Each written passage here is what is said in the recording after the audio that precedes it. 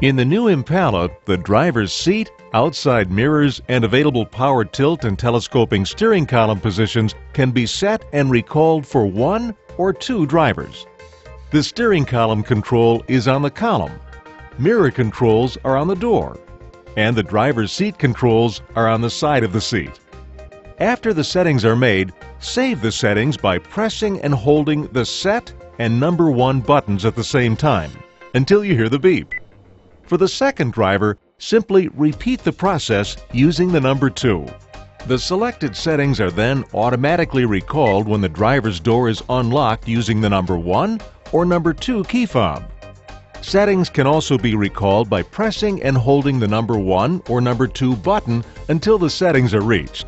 You can also set separate settings to make it easier to get out of the car. From the vehicle menu, select Comfort and Convenience. Select the Easy Exit option and select On.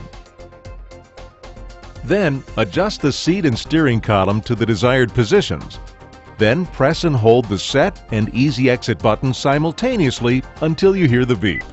The Easy Exit settings will then be recalled every time you turn off the ignition and open the door. You can also have settings saved automatically without going through the manual process we just described. This is done through the Auto Memory Recall function in the Personalization menu.